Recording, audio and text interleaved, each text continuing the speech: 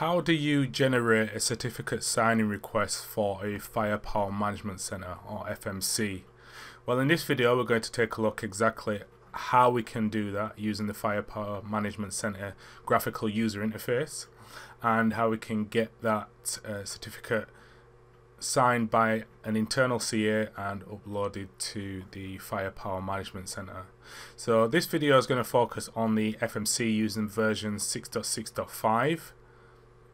Earlier versions may differ, so do make sure you check out the Cisco documentation. So to do this, we need access to the Firepower Management Center, to which I am on now, and we need to head over to the system, and then we need to go to configuration.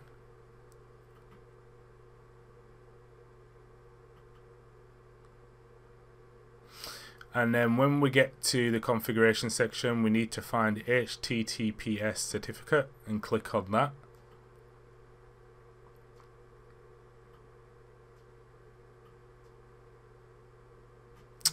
And there you can see the current HTTPS certificate that's in use at the moment. Now for me, this is a demo device, so this certificate is changing quite a lot. So this is no longer a domain that I'm using at the moment. So what we're going to do is we're going to generate a new certificate signing request so that we can get a new certificate for this particular device. So if I just click generate new CSR, and then we can start to populate this, and obviously populate these in line with what's relevant to your location and environment. So I'll just quickly populate this.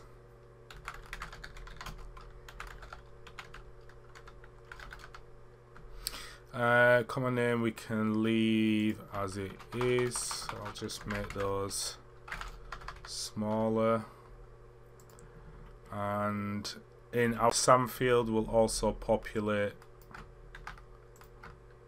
the name there as well. We won't put an IP address in, we'll leave that.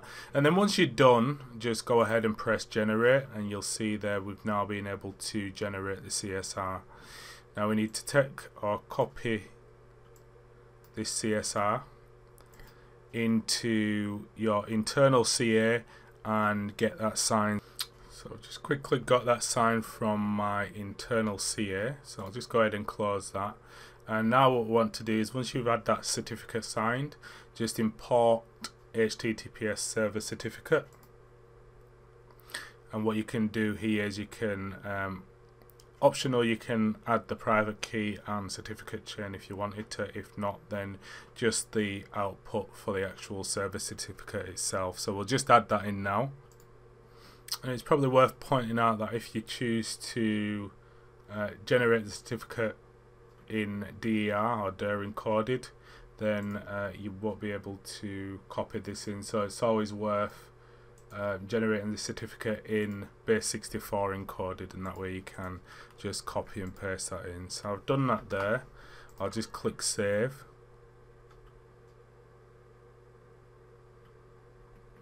And now you can see that our certificate has now changed. We can see that it's basically populated it with the fields that we have just created in that CSR request. So if I just go ahead and click save there, you can see now that this should have changed. So just give me a second while we reload this. There we go, and it's just come back now. So if I just check this certificate,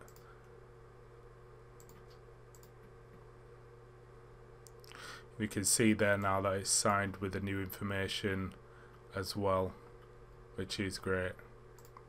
So that's simply how you can generate a new certificate on the Firepower Management Center using the graphical user interface.